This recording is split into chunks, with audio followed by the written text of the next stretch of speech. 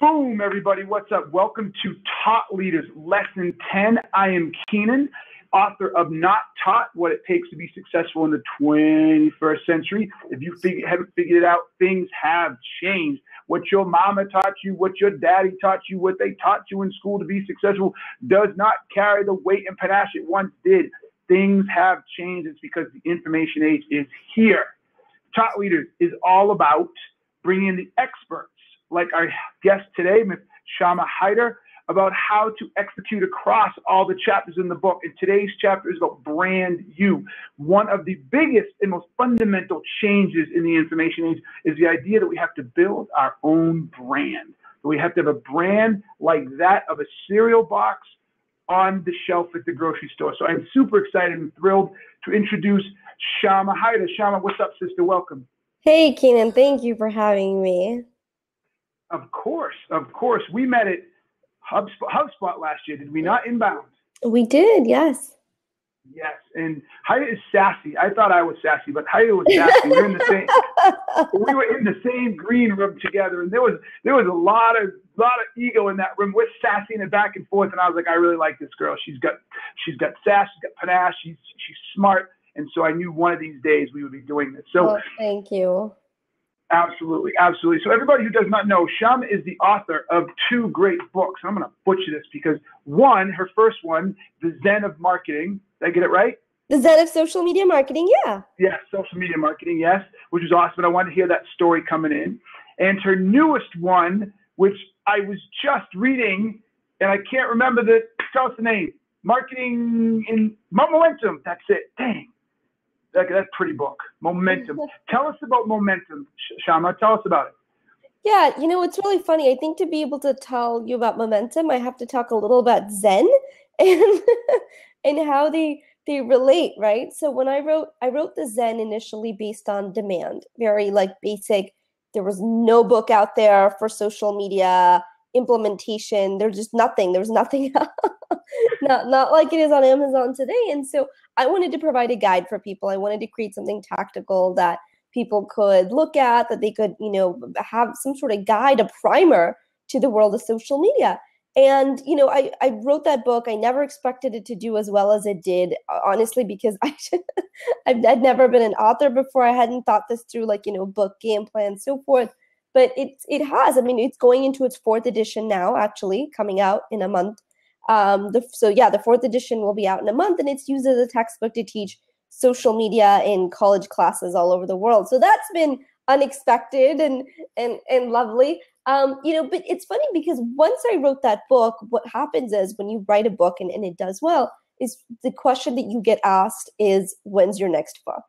That is what everybody wants to know. It's and I'm sure you've dealt with this, King, people read the book and they're like, I want more, right? When's the next book? And so I had publishers, I had agents, I had sort of everyone saying okay, we know you can do this. So, let's do this again. And what I couldn't kind of sort of get over myself was, I didn't want to write something for the sake of writing it. That was, and it was can I write a book? Yes. Will I feel like it's what needs? I don't know, and I'm an entrepreneur. To me, it's about filling market demand. And so I was people still need Zen. And so for a long time, they needed Zen. And of course, a group of people still definitely need that today. I mean, like I said, it's a primer. It's really meant to be a tactical guide.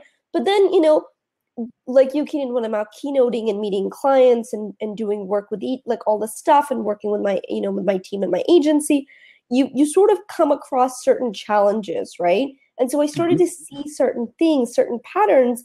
And then I realized, okay, no one's addressing these patterns. No one's talking about this. So it was just like Zen again, where I was okay, we're at kind of a new point now, because I think we've gone from a point of how do you use the tools? Because Zen is a lot about the tools and how do you use them, to, okay, we live in a new ecosystem now. It's not just about the tools. It's kind of how, you joked about this earlier, just this is not your daddy's digital age. This is not your parents. I mean, this is a different world we live in completely.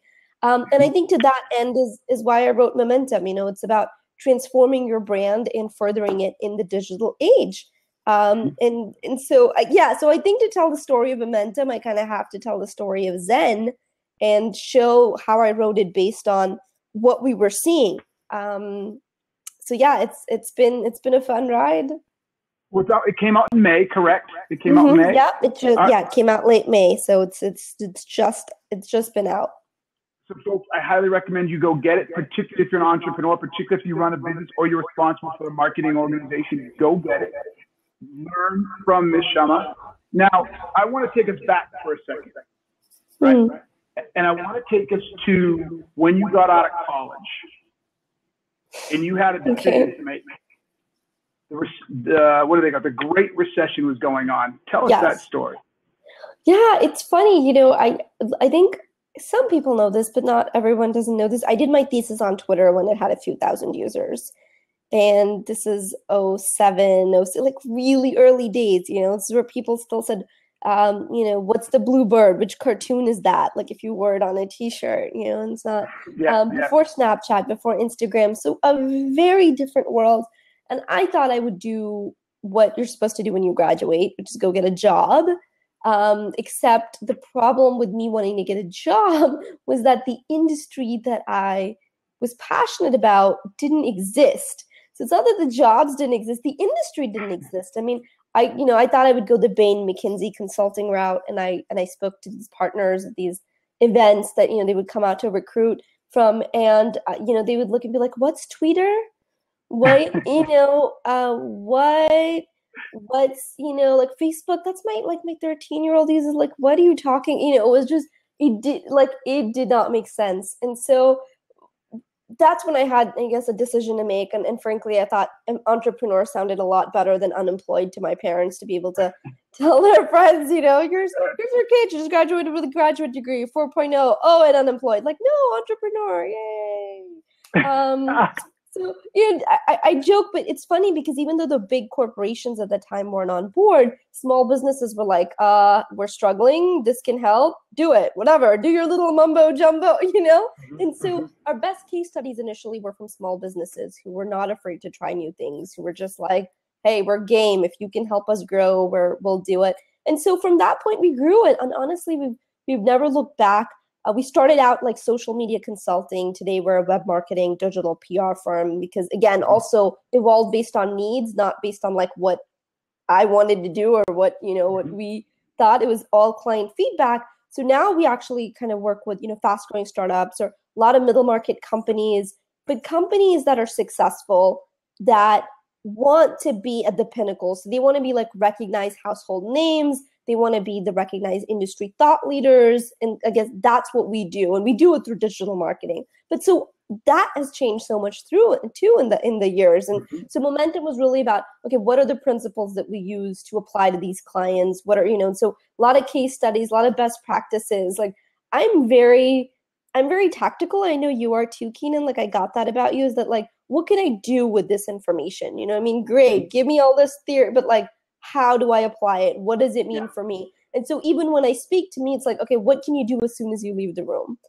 And like, that's what I get value out of as a reader, as a listener. So to me, as a creator of content across the board, that's how I think about it too. All right, so you did a number of things, but one of the things you did from the book is you took risks, right? So I have a whole chapter in about risks, and maybe we have to come back and talk that, because I don't think we've done a taught leaders on risk yet, and that's a really big one. I think a lot of people are afraid of. So you spurred me. That chapter is one of my favorite. But you also had to go out and build this identity or brand for yourself, and I have to believe that you leveraged both the social media marketing strategies that you use for organizations for a personal brand perspective. Is that yes? And talk a little bit about how you did that, and we'll go deeper with that. Yeah, so it's been very strategic, because we have clients who we do this, what we do the personal branding side. For me, we have clients where we do the corporate, but then we work with their C-level execs to do that as well, because it's funny, they'll be like, you've been around, 110, like our company's been around for so long, but you have more of a digital footprint than we do. Or, like nobody knows like me as CEO of this, like $1 billion company. And, aside from the occasional like press clipping, but you managed to build this brand. And I always tell them, because I've been very strategic about building both brands. It's not been accidental. I've invested in it as if it's two brands, because they are. To me, there's the company brand, And then my brand, which there's overlap certainly, right? But my brand, the company brand is digital marketing. What do we do for our clients? Getting companies known as becoming household names, making them recognized industry experts in their field. That's what the company does. What I do is a lot broader, right? So I do marketing, but also entrepreneurship is a passion. I'm an angel investor. I'm a keynote speaker. I'm an author. So my company, while we might serve a few hundred clients, my brand, we have, a reach of over 1 million across our different platforms. And so that's the audience that brand is catering to, right? So we have, and while Marketing Zen is more, we work with companies, the Shama brand, if you will, we have a lot of different audiences, a lot of young professionals, students, all people from all sorts of walks of life. So they are two different brands, but yeah, I think you have to be, if that is the direction you want to go, you have to have an end goal and you have to be very strategic in how you go about building that. Okay, so you say if. Do you honestly believe in your heart that anybody who wants to be successful today, who's under 30, because look, there are some people in their mid-30s and 40s for sure who've had enough momentum that they can coast to the finish line, but do you think anybody under 30, and most people today, can actually be successful without a brand? Well, I'll put it this way. Everyone has a de facto brand. De facto, right? Yes. You have a de facto brand already. So like every single person, unless you've been living off the grid, and even then, iffy, right? Because what's your brand? If I type in your name, it's all the stuff I find about you. Like you have a brand. It might not be the only question that you get to ask yourself. And I think this is, for people under 30, over 30, the only question you get to ask yourself is, how much do I want to try and define this, right? Like I have a digital footprint. Do I want to proactively curate one that's positive and works for me? Or do I want to let it be defined by other people? Because the only choice you don't have is like, do you have do I have a brand or not? Like, no, that's not the question, right? You have a brand. Everybody has a brand. You know, it's so funny. I love how you said that, because when I talk a lot about corporate culture, I say the exact same thing. I said, you have a culture. You can't escape culture. So either you've defined that culture and it's a good one, or it's been, as you said, de facto. I say, you defaulted to a culture, but they exist. Yeah. So why not control it? So I think you nailed it. So, but there are a lot of people out there who even if they buy into this idea that said, I have a de facto one, but it really doesn't matter. Let's take a next step and talk about how and why should people commit to building one, and what does that look like? You said you were very strategic. What would you tell, or what do you tell people who are just starting in this path?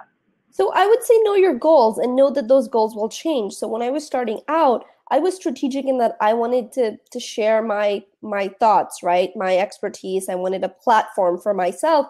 And the goal for that was to be able to reach more people, to have a greater audience, gives me so I think, it's really funny because I think personal brand building is very similar to anything else that you do in life, like go through college. You do all these things. And I was having this conversation with my sister too. And it's like, what do parents even want for their kids? Every parent wants the same thing for your kids. I don't care where you're from. I don't care what your background is. You want them to have choices. You want them to have opportunities, right? You want them to be able to choose in life. And the way you get to choose in life is by having a certain amount of power to make those choices. And what I mean by that is, let's take a really simple example. Let's say that you are an accountant, right? You're working in an accounting firm and you at some point feel like you've hit a dead end at your job. You like it, but where do you go from there? Where do you go from there? Ideally, if you've built a good personal brand, people know you in your field. You worked hard to cultivate that, right? So now you have opportunity, you have choice. And so I think that's really the power of a personal brand, is it gives you opportunity. It gives you choices. It's amazing. Like when I started to build my personal brand, I had certain goals, and they were broad, as in I want to do, I enjoy speaking. I do a lot of keynote speaking. Like I love connecting with an audience like that. And I know you do too, Keenan. Like we love that, on being on stage, and that's a beautiful thing to have. And I knew I wanted that, but building that has opened up so many opportunities I never envisioned. I just did videos for AT&T Small Business. I was a Verizon Small Business Ambassador at South by Southwest. I just gave a workshop at the Yale School of Management. I didn't go to Yale. I'm no Ivy Leaguer. Right. I'm in a state school. Yeah. Hook 'em. So, right.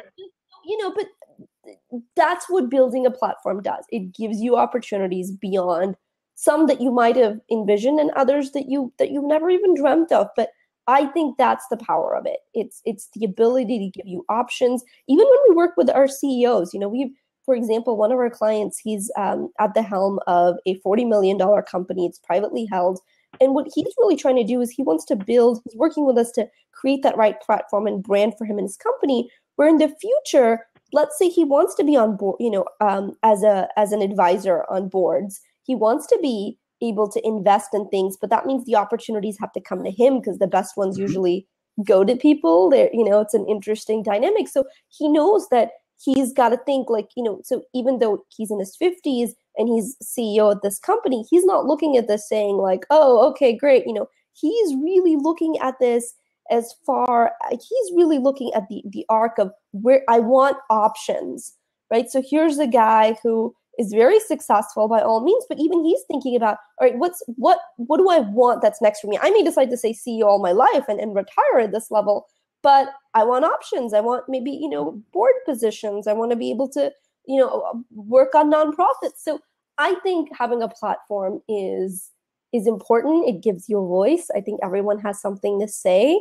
And so to me, personal branding is not self-serving or gratuitous. I think people sometimes, to me, that's so insane. I'm like, so you have a platform, you have an audience, and you have power to do good, and that's gratuitous. I think that's insane. Yes, you've just described brand, or the value of brand, in one of the most eloquent ways yet. It's probably what I was trying to get across in the chapter, but didn't do quite so well. It is all about opportunity. It's all about creating opportunity. And look, one of the things I say in the book is digital obscurity will be the plague of the commoner in the future. We are becoming so conditioned that we have to find what we want in Google. And if we don't trust it. So by default, if you don't have one in the future, not only will you not have opportunities, but you're going to start losing opportunities. It's going to start to contract because someone's like, well, why can't I find anything? This accountant, I can't find anything. He's got a LinkedIn page with 3 followers. No, this makes me nervous. Something's wrong here. You have to walk your talk. I think that's important. And I think it's funny. It's also a generational thing. I'll also tell you this. When I talk to baby boomers sometimes, or when we have companies with, board of directors and so forth that I've talked to, and it's funny, there's a generational difference where I think a lot of baby boomers grew up thinking that marketing or personal branding or all these things were kind of icky. Like, it was the sizzle without the steak sort of thing. And that's blatantly not true. But I think the new, right, and I talk about this in Momentum too, is the new paradigm is really, no, you have to walk the talk. It's not enough. The cobbler's kids you can't say like, oh, the cobbler's kids don't have shoes, right? No, the cobbler's kids are modeling those damn shoes on Instagram. Yes, I loved it. The cobbler's kids are modeling those shoes on Instagram. Someone tweet that out. That was the bomb right there. But it's true, right? There's no hiding anymore. No. You can't hide. So if you can't hide, you might as well shine. Right. So I agree. I talk to a lot of. Sorry. I really like that. If you can't hide, you might as well shine. I think we got a new bio for your Twitter line and your name, the title of your next book, Keenan. Right. There you go. I got to remember that. Kiki, make notes. I got to remember that one. But it's interesting because I am on the cusp of baby boomer Gen X, and so a lot of my friends who saw me doing this early, where I was like, "What are you doing, this Keenan, with this social blah blah blah?" And now they're like, "Oh wow, Keenan. Tell me what to do." And I start telling them like, "Oh, it's too much. I don't have time. I don't get it. It's not working for me." So how would you recommend for anybody, a boomer, a Gen X, or even a millennial, how to get started? What's the first step? Okay, so Keenan told me to do it in this book. Shama she built this amazing company called Marketing Zen. She got all of these clients. She's speaking all over the world. These 2 cats have done it. What do I do and how do I start? Very simple. Very simple. Provide value to the audience that you wish to influence. I mean, that's the summary, right? And I mean, it's funny because when I started, and here's the thing, people always think it's content creation. It doesn't have to be content creation. One of the principles, again, that I talk about in Momentum, and I'm like excited that the book is proving to be so relevant right now to these conversations, is content curation and how important that is. You don't have to be the expert, but can you be the filter for your audience? And that's powerful. I mean, think about this, Keenan, right? You create all this content, but one of the things that gives your brand an advantage is that you have me and other people that, you know, you respect sharing their perspective with your audience. So it's not a perspective of like, oh, like it's a very different take on, hey, my job is to provide my audience with the best value. That means guests, that means curating other people's content, that means sharing stuff that's going to be helpful for them, doesn't have to be mine. So, you know, when I first started in marketing, remember I was 22 years old, I started my first blog, I think when I was 21, 22. And honestly, didn't have all that much to say, you know? I was like, okay, what am I going to put out there that's going to be of value? Like, who am I, right? In this big world. Yeah. But then I thought, you know, I started to go to conferences. So I remember one of my first conferences that I went to was Blog World, which Blog World was so small at the time. It was just in Vegas and it was a couple hundred people. Now, of course, they've like on 2 coasts. And anyways, it was a very good conference. I think this was like 2007. But I went there, and what I did was I attended all these sessions and I took copious amounts of notes. And then I shared them on my blog. I was like, hey, this was everything I learned in this session. And then I met other people at the conference and I was like, listen, I'm taking a lot of these notes. If you want to give me your card, I'll email you my notes. And so it's like very basic stuff, right? So my initial content was not my brilliant ideas. It took me a long time until I got to the point where I was like, okay, I have something to add to the conversation. Mm-hmm. For a while, I was simply framing the conversation and showcasing the conversation. And that's okay. That is totally okay to do. Again, it was all about value for the audience. What I'm interpreting here, to create another one-liner, is you executed a give strategy. Right. I think branding in essence is a give strategy, right? Personal branding. It's funny. I think they should call it like interpersonal branding, because it's not about you. The only way you brand yourself, and that's almost like a side effect. It's all you get branded. Yeah, because you can't brand you get branded. That's a great point. You get branded, and you get branded by interpersonal value, right? Like what you put out there. So it's not the person that goes around waving the largest banner, like I'm awesome. It's the things that you do. I mean, that's how legends are made. I mean, think like this. It's funny, you look to history, right? It's not the people who have been writing these huge autobiographies. It's the things that they've done that other people talk about. And so I think that to me, that was always something that was really apparent. And to this point, you know, I like the team jokes. I always call myself a chief value officer. And I mentioned that even in like my LinkedIn bio, because I'm like, look, I have 3 constituents. I serve my employees, my job to give them a good culture. Like you said, everyone has a culture. How good I make it, that's on me as a leader.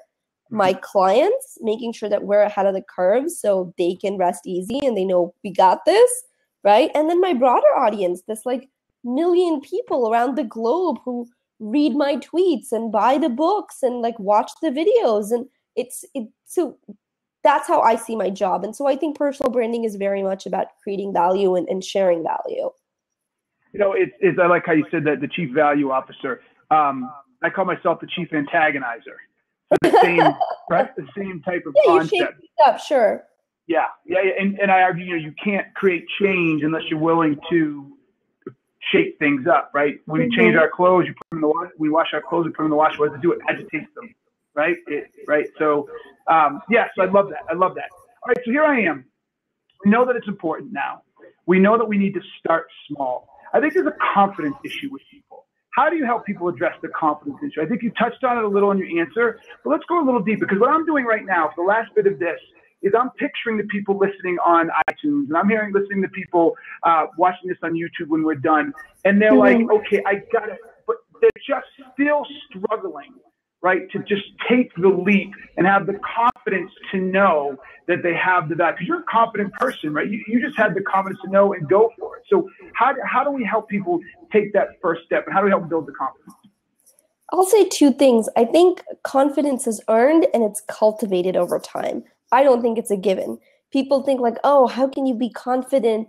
Yeah, people aren't born confident. I think a certain early childhood can help, but confidence comes from knowing that you have something of worth to, and so confidence is earned. It's what comes naturally, I think, after a lot of hustle and a lot of hard work and blood and sweat. I don't think it's just I don't think it's I will say this, I think it's a byproduct of the things that you do. And you can cultivate it again by finding things that you are proud of and also celebrating the little wins. I think that makes a difference, right? And so if it's a matter of I'm doing good work, but I'm just not sure if it's awesome, or you I think have to find a way to celebrate the little wins to kind of boost that confidence. But I don't even think confidence is the right word for that. I think that's more of a your own self-belief. But confidence, like true confidence, comes from knowing what the heck you're doing. So when I get up on stage to give a keynote, people are like, oh, you're so confident up there, because I know what I'm talking about. You put me up on stage and you tell me, hey, talk about astronomy, yeah, that is not going to be a confident Shama up there. Like, I don't know what I'm doing, right? So confidence comes from not necessarily faking it until you make it, but by putting in the man hours. I mean, I'm confident now because of how much work I put into my talks, how much work I do before I, give a talk. And so it comes from hard work. I really do think that. The perception of confidence is another thing, but true confidence is a different thing. So there's bravado, which I think you can't fake until you feel it kind of inside. And there's all kinds of studies, and there's nothing wrong with that, like rah-rah and getting yourself riled up. And I that is bravado, and there is a time and place for it. But I think true confidence is something that comes after you've done it tons. And people will say like, oh, you're so good on camera, it's natural. I'm like, you should see my earlier stuff. It comes through being, and it does. And I will say I feel very lucky and blessed because I got into being on the public stage from a very young age. So I did oratory in high school. I competed at the national level. So most speakers don't have that background. So I do feel I was very lucky to have that exposure. And if you have kids, by all means, I think like speech and debate, amazing. Like communication is so key in everything that you do. It's something that I wish more people would encourage their kids to do. Even if that's not like a natural strength, it's communication in general is such an important thing. Truth. Completely agree. So one of the things that jumps out as you talk about this idea of confidence and getting small wins, I believe that self-awareness is absolutely at the core to that, right? I have to be aware with who I am, what my strengths and weaknesses are. I have to be honest with myself about the amount of effort I'm putting in or not putting in. Do you believe that to be the case? And where do you think self-awareness plays a role in building this confidence and then begin to take that first step? Yeah, I think self-awareness is huge. I mean, you always play to your strengths. I think that's, what I joke that being an entrepreneur is for people who are editors, not perfectionists. Because the idea is that you're always able to go back to making tweaks and making things better. But perfectionism cripples you because it in the digital age, here's a tip, you're never done. It's never final. When I first got into this, one of our first clients at the agency they wanted this website, right? And this lady would take just weeks to pick out like the right magenta. And it was just so and I tried to explain to her, like, listen, it's not gonna make a huge difference to the end goal. Like, but it was just, she was so precise in what she wanted. It took her to her own, it took her a year to get her website done. And by the time it was launched, there was a whole new, it's only platform. The magenta didn't even work on the brand. It was just funny. So it's one of those things that I think iteration is your best friend. And part of that is, playing to your strengths, bolstering your weaknesses where you can. I do it with staff. Like I I have people on my team who are much better than I am at a lot of things, most things. Don't tell them that. Most things. And I rely on them heavily. And again, I work to my strengths. Like, I'm not chief operations out. Like, you wouldn't want me in that role, that's not what you don't want me doing that. So amen. You want me doing what I do best, and then you leveraging that to help the company grow. And I think that's true across the board. You've got to play to your strengths. All right, so I love that. So here we are. I'm learning about my strengths. I start reaching out, and it's going to be a little tactical, and I have my own opinions on this, but I want to hear yours. Like, what platforms, or better yet, what platforms should people start considering to building this brand? And then also, how should they determine what platforms to use? Right. So I think it's two things. One, this is your primary thing you take into consideration, your audience. Where is your audience? Two, what's your comfort level? I think it matters. I mean, I would never force someone to do video if that's not their thing. If they're going to feel so uncomfortable with the camera on, I don't care if video gets more views than anything. Like, it's not going to work for them. So I do think there's something to be said about finding what's your comfort level, but primarily, where's your audience?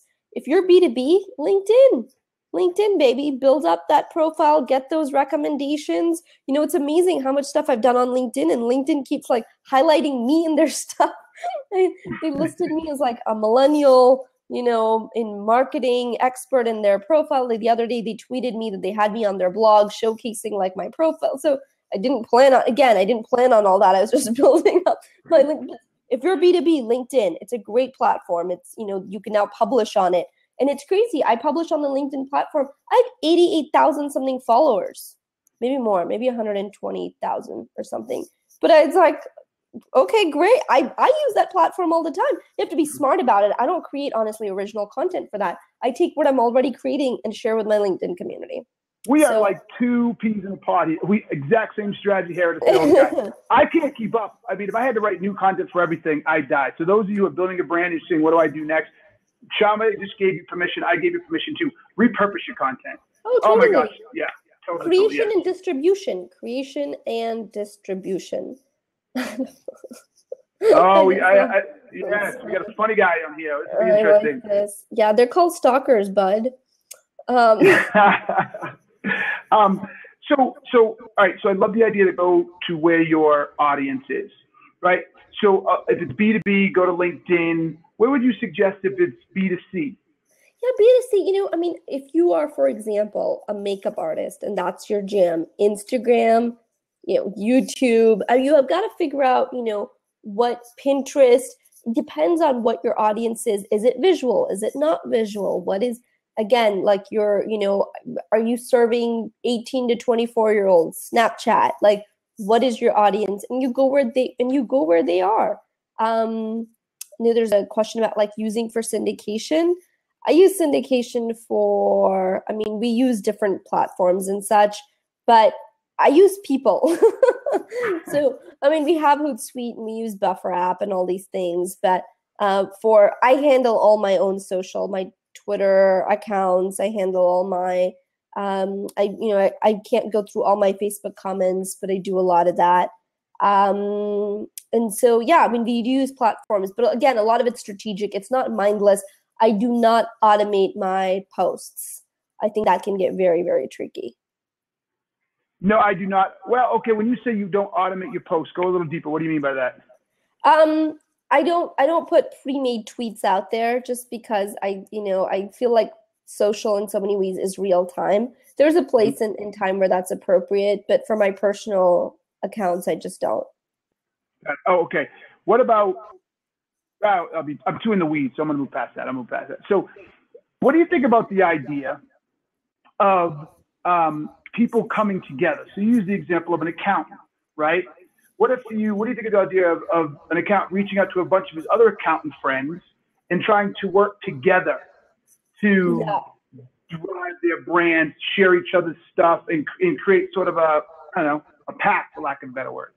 Yeah, so actually that's the fifth principle from the book Momentum, and I call that cross-pollination, right? And it's about seeing opportunities where you didn't see opportunities before. And I don't just mean I mean, yes, you could partner with other accountants, but this is even looking at and partnering with your lawyer buddy, because you both work with small businesses. And that makes all the sense in the world, right? You have the same audience. And guess what? Businesses that you're helping protect from a legal standpoint also have financial needs. And so it's really about kind of finding those partnerships and curating those. I love that idea of not being, see, you talked about you being tactical and me being tactical. I get so tactical and linear that sometimes I miss those associations. So that was brilliant. Does. That's the thing, Keenan. Everybody does. And that's why it's something that you proactively, like I tell people, make a list of your clients, make a list of your vendors, make a list of your employees, your partners, and then see where there's opportunities. I mean, people don't even realize your employees are your best, force. Yeah. Which to me is just amazing how it's not utilized. But like our own team, every time we do a blog post, when we take that, it gets shared in the lobby, right? Or like a little Slack chat. And everyone's encouraged to share that, like pre-made tweet, here's the link ready to go. I mean, we see record high traffic when we engage our whole team. And it's not mandatory, but they want to share it. Why? Because it's a win-win. It makes the company they work for look good. It makes them look like they're smart and providing good value. So they're not picking and choosing. No, you're absolutely right. It blows my mind how little organizations, especially bigger organizations, use their employees to drive the message. It blows my mind. Yeah, and how many don't? I mean, I'm like, you don't even have to be a huge organization to do it, honestly. Now, how many don't is what blows my mind. How many don't? Oh, I'm in full agreement with you. It's a huge missed opportunity. Huge missed opportunity. Totally.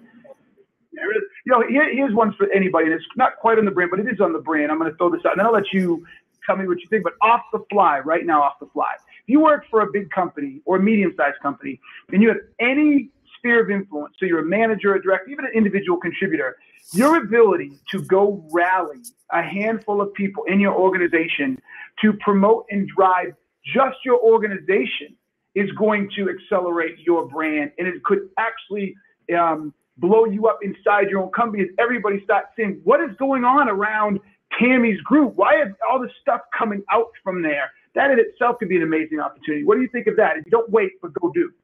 Totally. I think the key thing is ownership.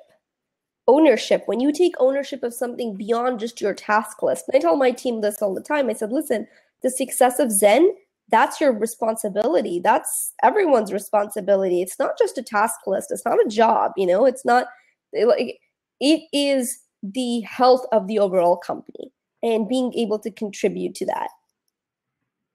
Yes, I like that. I like that a lot. And then as a contributor, back to the value piece, right? Then you benefit by providing value to a bigger cause. Mm-hmm. All right. So what would you say are some of the biggest pitfalls of people's personal branding? What do they want to steer clear of? What do we want people to know they shouldn't be doing? Shouldn't be doing.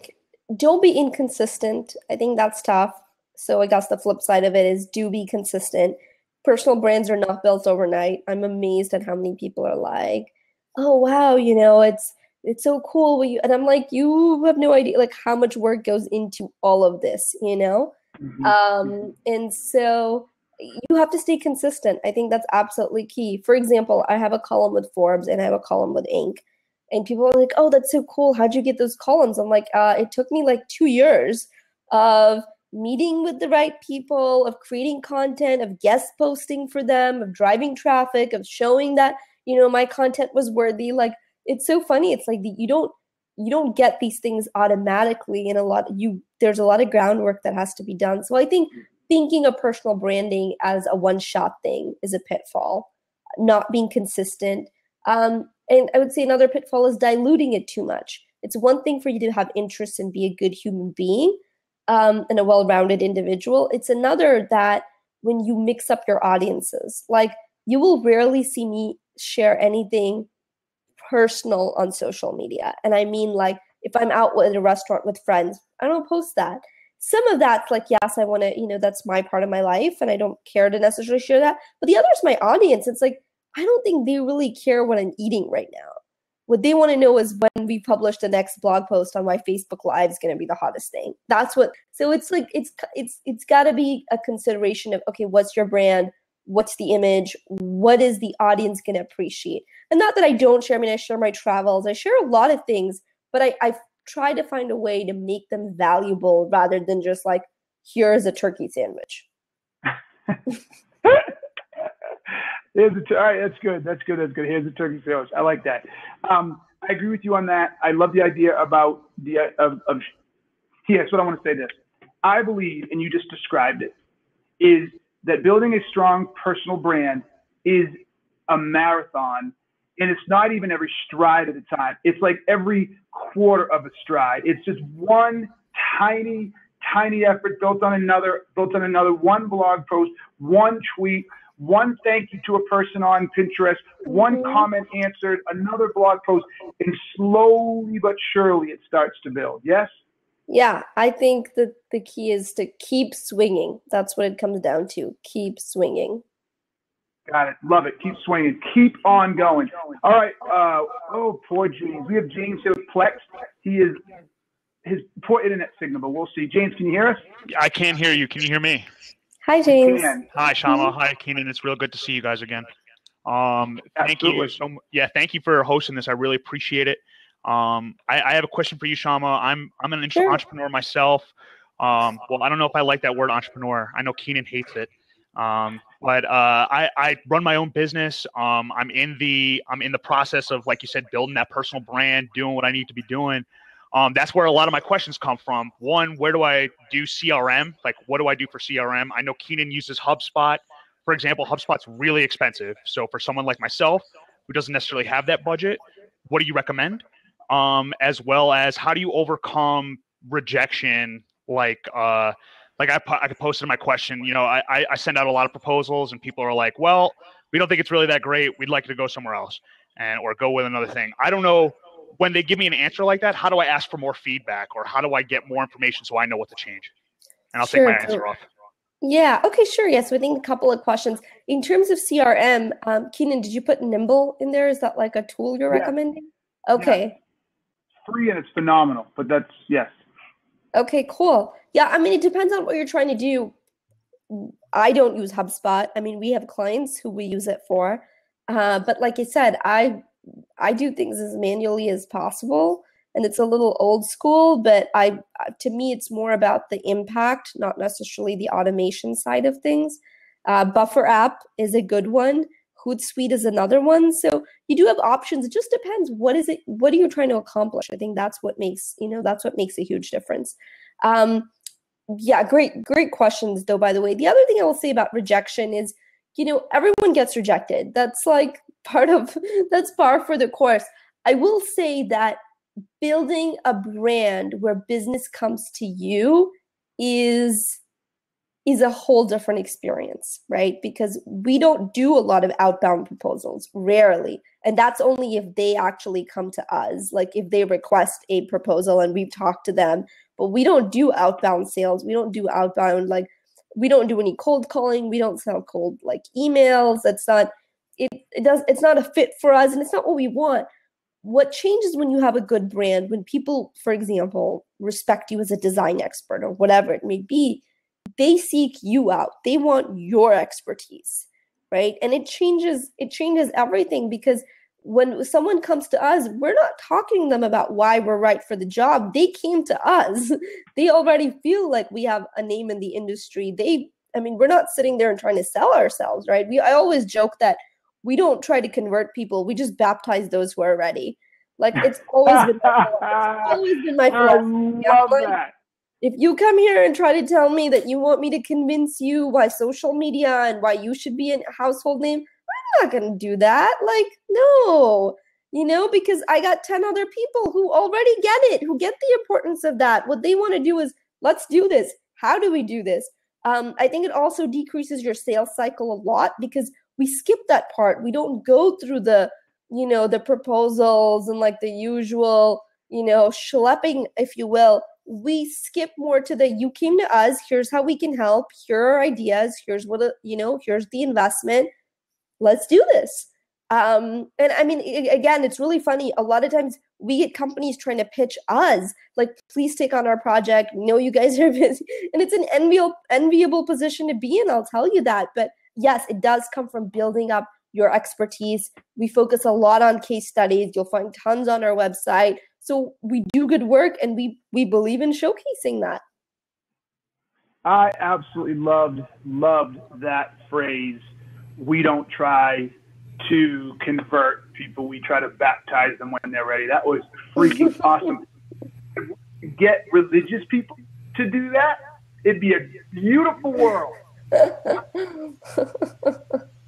And imagine if we could take every Christian, Buddhist, Muslim, and Jewish people don't do that. Actually, that's what makes Judaism so cool. They don't try to convert. But everybody else, if you stop trying to convert and just be ready to baptize or whatever your equivalent is when they show up, what a great world. Think about how many wars we wouldn't have.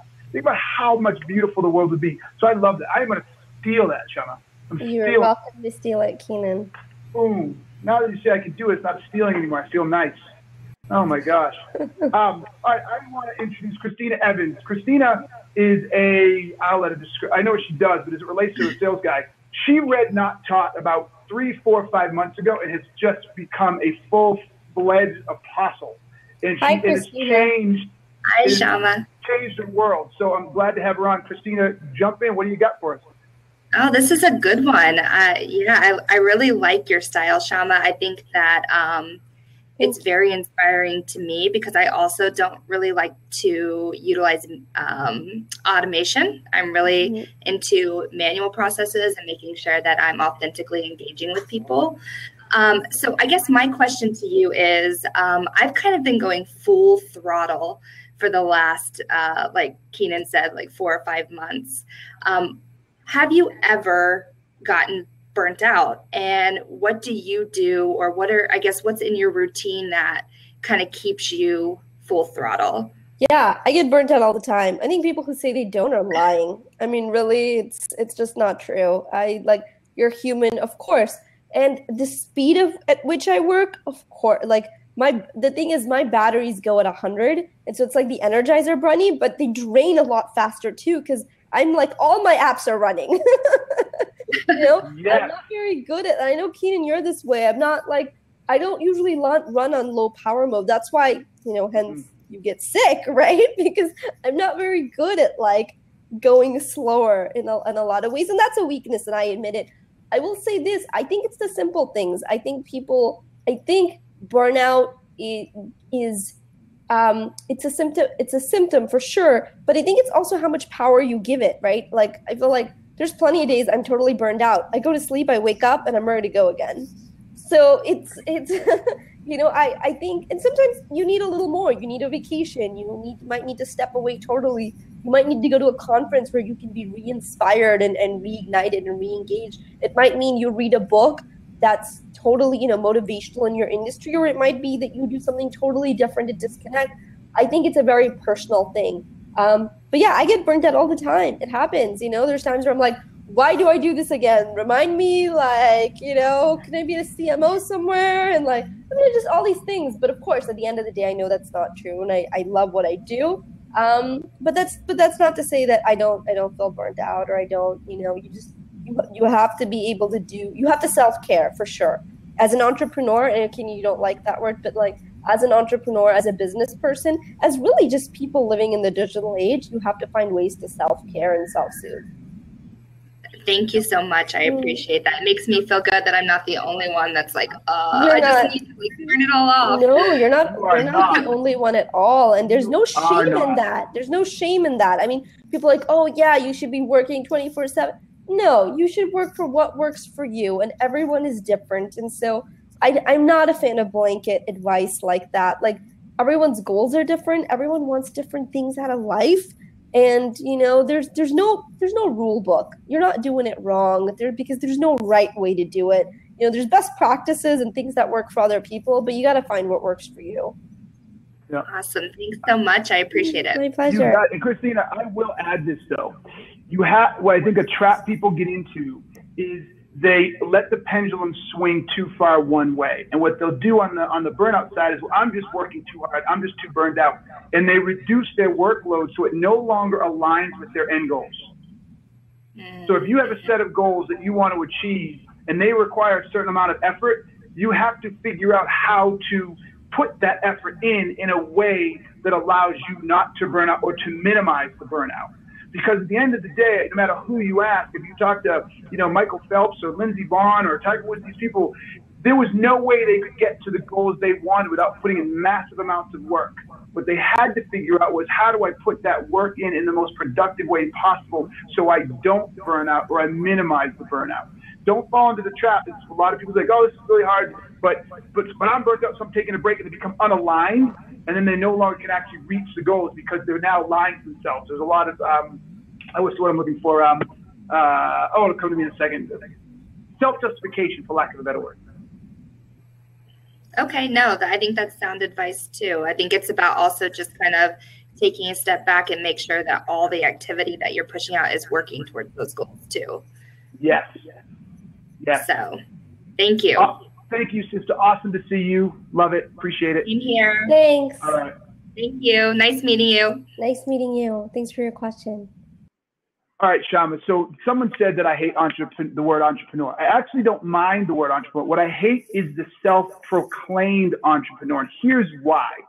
I wrote a blog post. I'll find it to you. In my opinion, you're not an entrepreneur until you've had to pay payroll.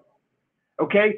So there are entrepreneurs who pay payroll, and it's the one, I don't know about you, but I know for me, for a fact, it's the one time of the month, every month, that my bank account takes the biggest hit.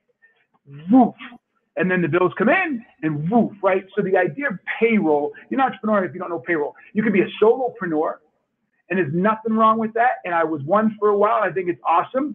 But again, until you have to live with paying other people's mortgages and you have to live with paying other people's car payments, you're not an entrepreneur. And then the other person is the entrepreneur wannabes. They work for somebody else, and they're talking about being entrepreneurs, but they're completely embedded in the safety net. They get a paycheck every week. If the thing doesn't work, they still get up and go to the office. So it was my reaction to a lot of the social media stuff going on around, I'm an entrepreneur. No, you're not. Until you sign someone's paycheck, you're a solopreneur or entrepreneur wannabe, but you are not an entrepreneur. That is an interesting perspective, Keenan, and I understand how you would come to that. All right, what's your take on it? Come on, that was so political. We can't be political here. What is your take on it? How do you view it? I think entrepreneurship is a very broad word. I do think I do agree with the entrepreneurs and wannabe-preneurs. And I do think that once you are responsible for someone else's livelihood, it's a whole different level, right? I do agree with that for sure. I think it's funny, when I speak, a lot of times they'll say, oh, the thing that kind of really we wanted you is one of the things is that you run a company, right? It's different. I mean, like, a lot of speakers out there are great, not to say that they're not, but it's theoretical, right? It's like they're talking about things that they haven't necessarily done. And again, there's lots of ways in which you can do that and provide value. But for me, I think, it's a different feeling intrinsically to know that you have livelihoods depending on you, and being able to live with that. It's a different dynamic. It's understanding what that means. And I think that's hard to understand fully unless you've been there, you're doing that. So yeah, I feel you on that. I mean, as far as semantics go, I think entrepreneurship is a pretty broad word, and I'm okay with it being an umbrella term because frankly, it is an umbrella term, right? But I do agree with the wannabe-preneurs and you have a lot of nuances. And of course, there's intrapreneurs. You don't have to have your own company to be entrepreneurial, right? I do believe that you can do a lot of great, like a lot of my team, a lot of my employees, they're ex-entrepreneurs. They had their thing, wasn't for them, nothing wrong with that. But they definitely have that sense of ownership and wanting to get things done and that hustle. And that is something I admire. Yes, I will totally agree with you that you could absolutely be entrepreneurial, no question asked. And we have one person who wants to call in. Do you have one more minute? Mm-hmm. Okay. Aiden, I hope I'm saying that right. Come on in, my man, Mr. Sweeney. Let's hope we can get connected. So no, I agree with you on that. But you're just so much nicer than me. Like I said, I'm the chief antagonizer, man. I had to put a squash on everybody running around saying they're entrepreneurs all the time. Hey, Sweeney, my man, how are you? Welcome to Taught Leader Series. How are you doing? Hi. Awesome, baby. Actually, it's not really a question, but a comment. But Shama, I just really wanted to say thank you for all the value you share. I follow you on other platforms. You're really helpful. Thank you. And everything you've written and that you've shared, it's really helped me a lot. So I just want to say thank you so much for all your work and for everything you do for all of us to help us. So really appreciate it.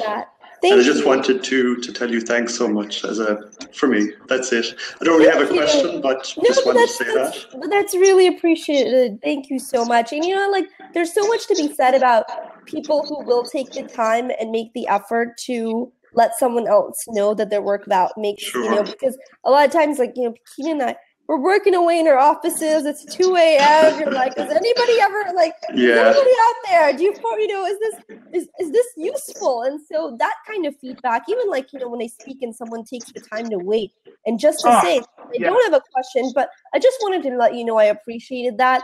I mean, to me, it's like your mama raised you right. Yeah, I mean, not everybody comments and so on, or gives a like or a thumbs up, but from coming from, just to let you know, there are people out there who really appreciate all the help you give us. Thank you. It is very appreciated, and it makes my day. Thank you, Aiden. Okay, you're welcome. That's it. I won't take your time anymore. Thank you. Bye. No, you're the man. That was a solid, baby. Well done, sweetie. Well done, brother. So listen, in closing, we've come to that time. Everybody, you have been listening to Not Taught Leader Series, Lesson 10 with Shama Hyder, How to Build a Brand You. Shama, how do you want people to walk away from this? What do you want them to leave here thinking about and doing? I would say for me, it's always better to take one small step than a lot of theory that you're not going to do anything with. So even if that means you go and you update your LinkedIn headline, if that means you go back and spend some time over lunch thinking about what kind of value do you really want to provide to the world? How do you, I would encourage people to think about how what we've talked about applies to their situations, and then find even just a small way to implement something, just a baby step. And I think that makes it so, their time wasn't wasted. It was valuable. They got something out of it. I love that. And can I add to your advice? Then repeat. Then repeat. Yeah, don't stop. Yes, because I really like what you said, but I kept waiting for them. And then repeat. And then repeat. Oh, yeah. Mm-hmm, sure. Yeah, don't stop believing. You can cue that now, Kira. That was awesome.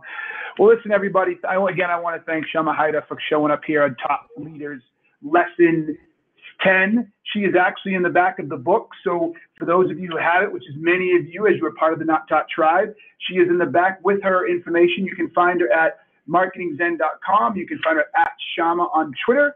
Her new book is called Momentum. You need to go get it. And folks, if those of you who are not on the newsletter, get on the Top Tribe newsletter. Kiki will put it in the things here. If you're on iTunes, please tell us what you think. I don't care if it's a 1 or a 5. I'm all about the feedback, and it helps. Leave a comment if you're on YouTube. And guys, till next time, listen, the 21st century has changed everything. Grab a hold or you'll be left behind. And what do we come up with today, Shama? You can't hide, so you might as well shine. Well, shine. I like it. It's your new tagline. Thanks, Keenan. Thanks for having me. Thank you, sister. Really appreciate it. Bye, guys. Bye-bye.